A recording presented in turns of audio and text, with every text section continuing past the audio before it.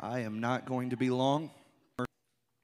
I don't have much in me. I'm over as the bishop, Brother Flores. Somebody just come finish the notes or lead the service, and we'll go from there. And somebody make sure Cale goes down in Jesus' name. That's all that matters. Amen. Psalms chapter 2, reading from verse 7. It says this: I will declare the decree. The Lord hath said unto me, Thou art my son. This day have I begotten thee. Ask of me. Everybody say, ask of me. And I shall give thee the heathen for thine inheritance, and the uttermost parts of the earth for thy possession. Now, South Dakota didn't exist when this was written in title, but it existed in soil. And I believe that we can bring this verse into our context today and boldly stand on the Word of God and believe that if we'll ask Him, God is going to give us the uttermost parts of South Dakota for our possession. And thou shalt break them with a rod of iron, and thou shalt dash them in pieces like a potter's vessel. Now, our desire is not to destroy everything physical in South Dakota. Our desire is to break the chains of darkness that have bound so many, and to see people translated from the kingdom of darkness into the kingdom of Jesus Christ. One more time, I want you to look at your neighbor. I want you to tell him, ask of me. Can we pray together in this place? Thank you, Jesus, for your goodness. Thank you, Jesus, for your mercy, your kindness, your love. I pray, God, that you would bring into this house faith right now. I pray that it would settle upon this congregation. Let the gift of faith be in operation. I pray, Lord, that the gift of prophecy would be in operation in this house today, God. I pray that a holy boldness would rest upon every man, woman, and child under the sound of my voice. Lord, I come against a spirit of fear and intimidation, and instead I release a boldness and an assuredness because of who we are in you. Your eye is upon the sparrow. Your eye is upon Jesus Church in Watertown, Lord. I pray let there be a Holy Ghost explosion in this place in the next few moments. Would you lift your hands? Would you lift your voices to the Lord in this house?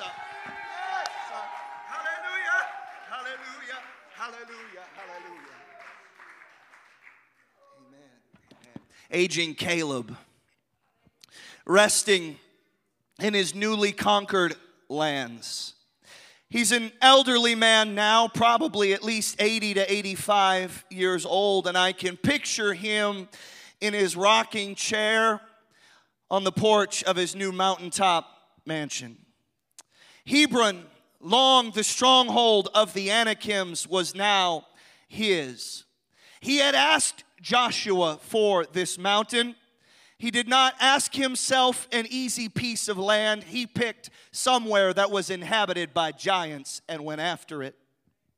His daydream reverie was interrupted when suddenly he notices down the long winding driveway comes a lone donkey and rider. Aging eyes squint into the twilight. Was that Aksa, his daughter? Today was her wedding day. Shouldn't she be with Othniel, her new husband? He had, after all, fulfilled Caleb's request and answered Caleb's call for a man to conquer Kirjath Sepher. I give you Judges 1 and 14. It came to pass when she came to him, that is to Othniel, that she moved of him to ask of her father a field. And she lighted down from off her ass, and Caleb said unto her, What wilt thou? And she said unto him in verse 15, Give me a blessing. For thou hast given me a southland, give me also springs of water. And so Caleb gave her the upper springs and the nether springs. Daddy had already given his daughter and her new husband land, but now she comes back asking for a blessing. There's a boldness inherent in the request to come on your wedding night instead of going and celebrating with your new husband, to return to the house of your father because you recognize this is probably the only chance and the only moment that she has. And she falls down in front of her dad. It seems a strange request, perhaps, if you're a parent, but a daughter coming to her father to ask for more is nothing unusual. She'd asked Othniel to go, but the Bible records that it's her that finds herself on a donkey on the way to daddy's house. She's asked a bold request. He's already given land, but it's a south land. It's a dry, barren place. The fields that they've been given are fields that will be difficult to farm in the wilderness. And so Othniel and Achsah realize we've only got one hope for our land.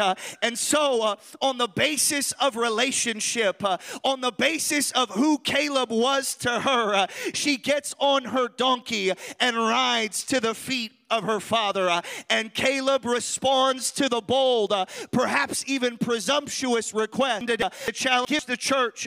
I've come today to encourage somebody hearing me. It is okay for you to ask. Achsah asked her father on the basis of her relationship with him. And we come today into this house and we, the born only saving name, we do not come with our head hanging down and our arms at our side, shuffling our feet, but we approach unto the throne of heaven because of the basis of my relationship with Jesus. I might have messed up this week, but I'm still his kid. I might have fallen and failed this week, but he's still my daddy, and I can come to my father and ask. In Romans chapter 8 and verse 14, it says, as many as are led by the Spirit of God, they are the sons of God. And you've not received the spirit of bondage again to fear, but you have received the spirit of adoption, whereby we cry, Abba, Father. And that spirit bears witness with our spirit that we are the children of God. And watch this, if we're children, then we're heirs and joint heirs with Christ. If so be that we suffer with him, we may be glorified together. If that ever stops blowing our minds, then we need a wake-up call. I've come to encourage somebody today. We are not beggars in the kingdom of God. We are heirs and joint heirs with Jesus Christ. You're not the son of God, but you are a son of God. And because of your basis of relationship with your heavenly Father, hear the voice of God declaring to you today, ask of me and I'll give it to you. Ask of me and I'll hand it to you, my child. I return to Luke chapter 12 and verse 32, a verse that's just been a drumbeat in my mind over the last 6 to 12 months. Luke 12 and 32 says, fear not, little flock. It is your Father's good pleasure to give you the kingdom. I want you to note that it says the kingdom, not a kingdom. See, sometimes we get that a little bit twisted up and we start asking our Heavenly Father for a bigger house for my little family to live in, or we start asking for a nicer car, or we start asking now. He will answer those things because God is a philanthropist that is concerned about his children. But God's promise to us today is he will give us the kingdom. And so if all we will do is ask, our Father has promised. And so I come today to challenge somebody today, to challenge somebody new and afresh. Let's ask our Father. Let's just ask him for the kingdom. Let's ask him for a blessing. Let's ask him for an outpouring. Let's ask him to do what only he can do. We're a lot more like the daughter of Caleb than we might have realized. We've been given a south land. Yes, it's the better Dakota, but it is South Dakota. It's a spiritual wilderness. It has been hard going for generations. The soil is unforgiving. It's a tough place to scratch out a crop. Now, we're thankful for South Dakota, and we love South Dakota. I pray you love this land. And if you don't, I pray you're asking God to give you a love for this land. I'm not waiting for an opportunity to escape. This is exactly where I want to be. South Dakota has got it going on. There's a promise from God that's going to be poured out in this land. But just like Asa and Othniel would come before Caleb, we need to come before our Heavenly Father today. You see, if we've got a south land, then we're in need of something to make that south land profitable. And Caleb answers his daughter. She's asking for a blessing. He could have given her a new piece of land. He could have given her a different inheritance. He could have said, here, take my mountain. I'll go somewhere else. But he answered by giving her springs of water. I've come to declare today, we need a spring of living water in South Dakota like never before. There's nothing that can heal the land but a spring of water. There's nothing that can heal this place but the river of the Holy Ghost. Oh, come on, somebody.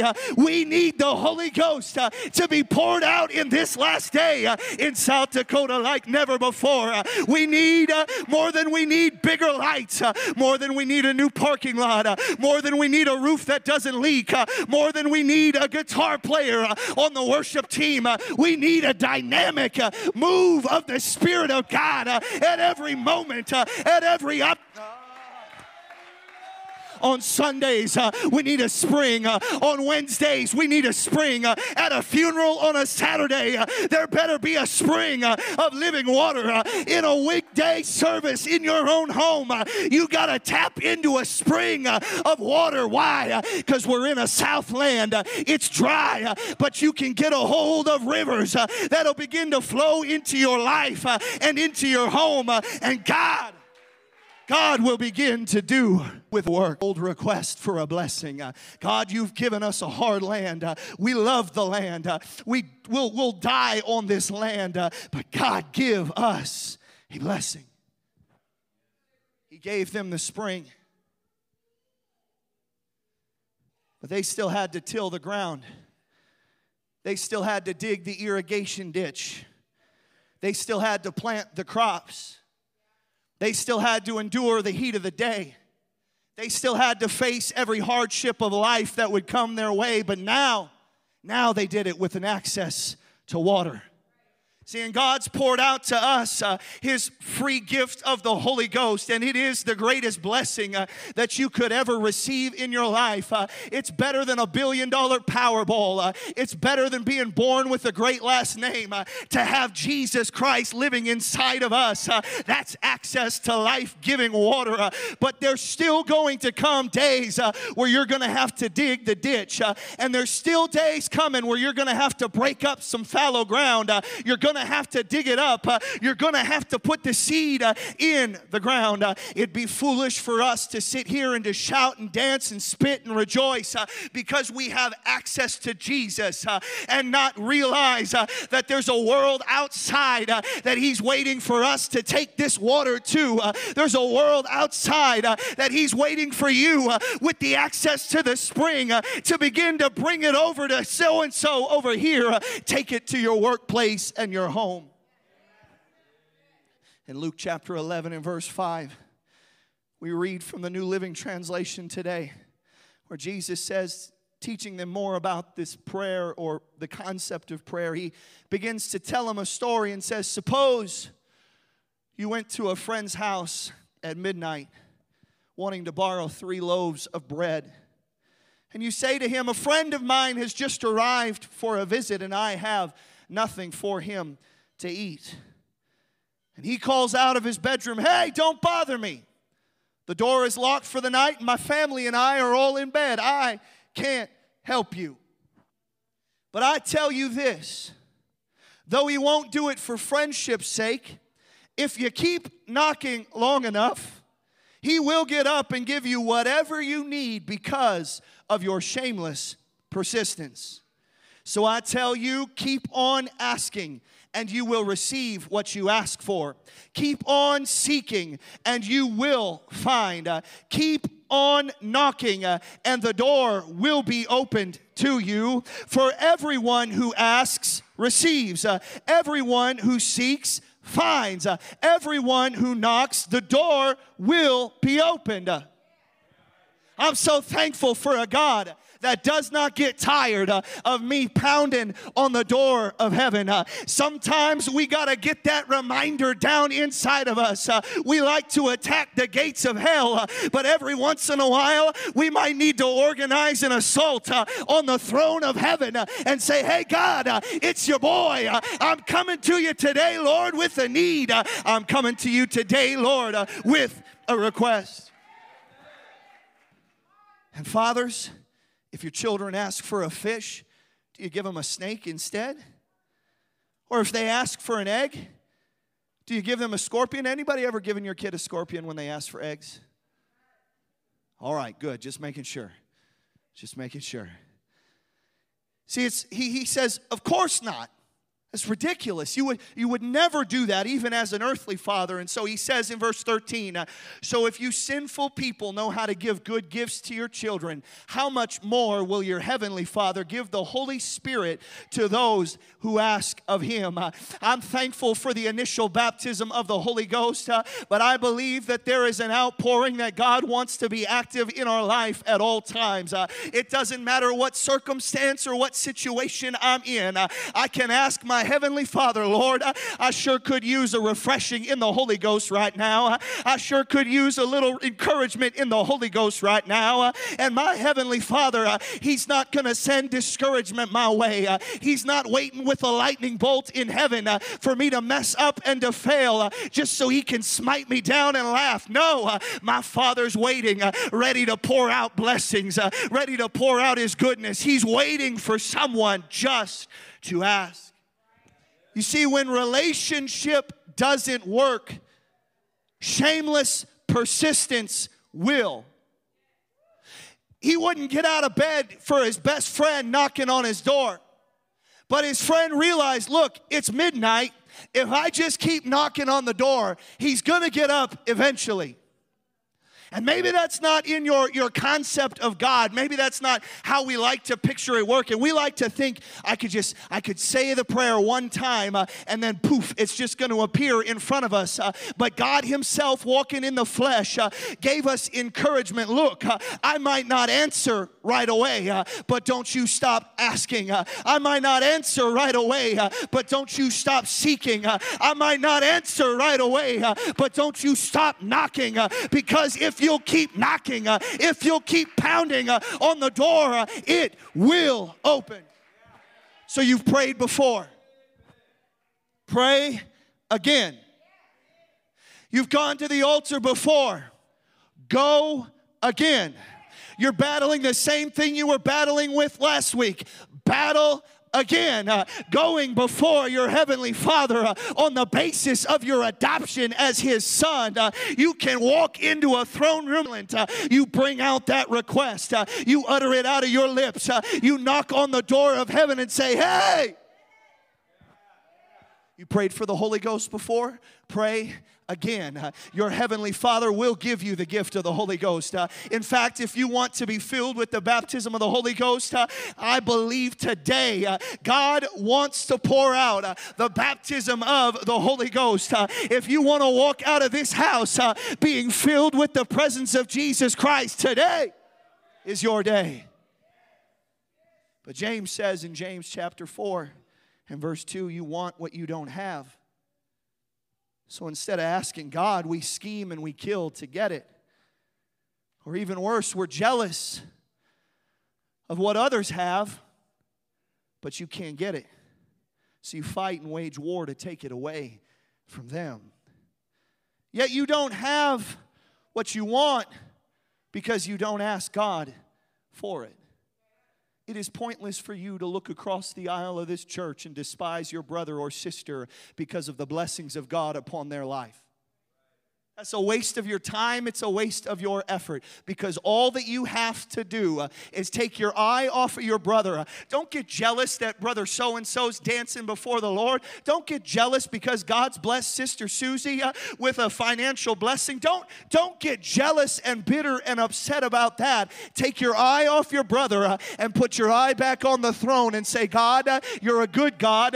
You're a holy God. I need a blessing, Lord. I need something from my heavenly Father. But you don't have what you want because you won't ask God for it. And even when you ask, you don't get what you want because your motives are all wrong. You only want what will give you pleasure. See, I remind you today, it's our Father's good pleasure to give us the kingdom, not my kingdom. Not my bank account, not my finances, though He will bless, but it's a test to see if I'll bless the kingdom. But God has promised to give us the kingdom. Now, today, I encourage you, I am not preaching name it and claim it, where you're just going to be able to just speak something out and it's going to pop into existence. See, we're asking with the right motive. Motive is important. Heart is important. What's on the inside is important. Psalm 37:4 says, commit thy way also to the Lord, and He'll give you the desires of your heart. I think that verse can be interpreted two different ways. Number one, He'll give you the desires of your heart. But then as you grow closer to Jesus Christ, as you commit your way to Him, He'll change the desires of your heart and begin to give you new desires. See, the closer I get to Jesus Christ, the less selfish my prayer request becomes. The closer I get to the King of Kings and the Lord of Lords, the more humble my prayer request becomes. The closer I get to the throne of God, the less it's about me and my needs, and the more it's about Him and His kingdom, and I can begin to ask my Father for the kingdom. 2 Corinthians 4:13 says this, we having the same spirit of faith, according as it is written, I believed, and therefore have I spoken. We also believe, and therefore we speak. You see, if we'll make it a purpose in our life to seek first the kingdom of God, all these things will be added unto us. If you'll change the focus of your prayer, instead of praying about the financial need, pray, God, what can I do for you and your kingdom today? And God already knows what you have need of. Just mention it to Him once and spend the rest of the time praising God, who's our provider, and watch what a heavenly Father will begin to do for His children. The danger of asking with the wrong motive is that we begin to get discouraged by the constant stream of no's. My kids come to me. Any parent in this house knows what I'm talking about. They want to eat candy for every meal. Anybody know what I'm talking about? Your kids are like, man, I want to eat a Reese's peanut butter cup, 3 of them actually, for supper. Can I just have 3 Reese's peanut butter cups for supper, please? Now, Scripture does not hamstring God because of what He's already said into some corner where He has to give us 3 Reese's peanut butter cups for supper. See, the motive of my children is it's selfish. They just want to fulfill the desire of their belly. They've got a God named belly. They just want to fulfill what that hunger inside of them. And so God, in all of His wisdom, knowing that we're just going to consume these requests upon our own lust, God says, no. And we should thank God that He denies our selfish requests. Because while I may not be happy about it in the moment, I'm thankful in the end. And while my children aren't happy that I told them no about 3 Reese's peanut butter cups for supper, in the end, they're going to understand better by and by when their teeth aren't rotten out of their mouth and they're visiting Dr. Miller every 3 months to get a cavity filled, when they're not ballooning up to 300 pounds and they've learned how to have a balanced diet. You see, if we'll approach with the right motive, if my kid ever comes to me and says, Mama or Dad, can I have some broccoli for supper? It might not taste good, but I know that it is good for me. Every bit of broccoli I had in the fridge and say, here, have it, it's yours. And so if we'll ever get a motive right, and if we'll ever get our eyes fixed on the kingdom of God, and we'll get our hearts locked in on Him, and then we'll go ask of our Father will give us the kingdom. Isaiah chapter 7 and verse 10. As I hurry to a close today, the Lord speaks unto Ahaz, saying, ask thee a sign of the Lord. Ask it either in the depth or in the height above. But Ahaz says, I'm not going to ask. Neither will I tempt the Lord. And I know in this place today there's that attitude that threatens. It threatens to overwhelm some in this house today. God declaring, ask of me what you will. But Ahaz says, I'm not going to ask. I'm not going to tempt God by asking for a sign. And the prophet says, hear ye now, O house of David. Is it a small thing for you to weary men, but will you weary my God also? See, Ahaz not asking was not a demonstration of faith and believing the voice of God. Ahaz refusing to ask today demonstrated his lack of faith. It demonstrated his lack of belief in the word of God. And so God declares perhaps one of the greatest prophecies of the Old Testament and says, look, you won't ask me for a sign, I'll still give you a sign. Behold, a virgin shall conceive and bear a son and call his name Emmanuel. What a missed moment. Ahaz could have had his name attached to the prophecy of the Messiah. He could have asked for anything in the heavens above or in the earth beneath. You see, I refuse to get to the other side and realize that I missed out on the totality of God's promise for me because I was too afraid to ask. I refuse to make it to a pearly gate someday. I refuse to live another day or another week here at Jesus Church and not ask God for the heavens to be opened, for springs of water to usher out, for the ground of South Dakota to be saturated with the Spirit and the presence of God. One more time, I refuse to go another day holding in my requests and dealing with upset stomach, dealing with frustrations. I know what I'm going to do. I'm going to charge the throne of heaven. I'm going to knock on the gates and I'm going to say, Dad, it's your boy again. I want a blessing in the land. Why don't we stand together and lift our hands to the Lord in this place? Hallelujah, hallelujah, hallelujah, hallelujah.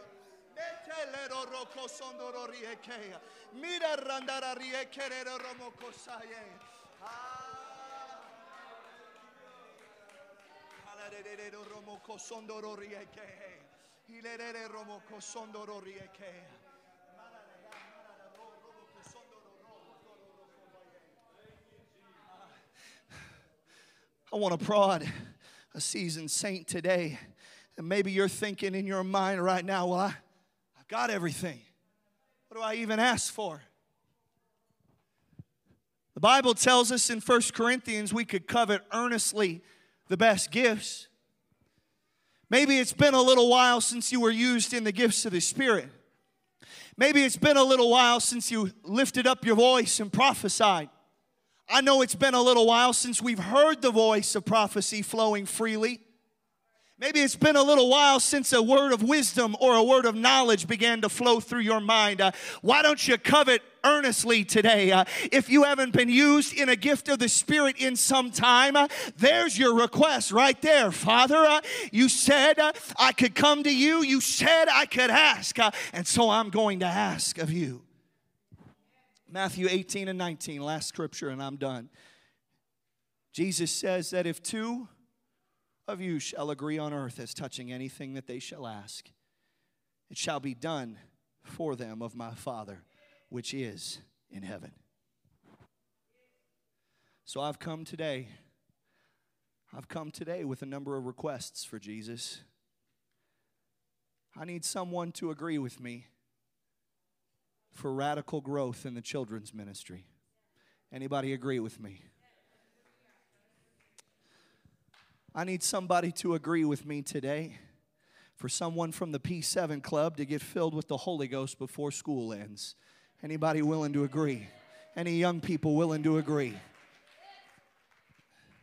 I need someone to agree with me today that God's going to provide for a miracle roof and a miracle parking lot. And by the time that we wrap up that campaign, it's going to be time. Let me just burst your bubble. It'll be time for another one. Why? Because it's going to be filled. There's still room in his house. He's going to fill it. Will anybody agree with me for a miracle parking lot and a miracle roof? I need somebody today that will agree with me and proclaim that the day will come, and I'm not talking 20 years in the future. I don't even believe it's 10 years in the future, but there will be a church school where Holy Ghost filled, Jesus named teachers are going to be able to instruct not only our kids, but kids from the city. Does anybody agree with that today? I need somebody to agree with me for an apostolic one God church in every county and every corner of this state. Can I get any? I need somebody to agree with me today that God desires to fill somebody with the baptism of the Holy Ghost for the very first time today.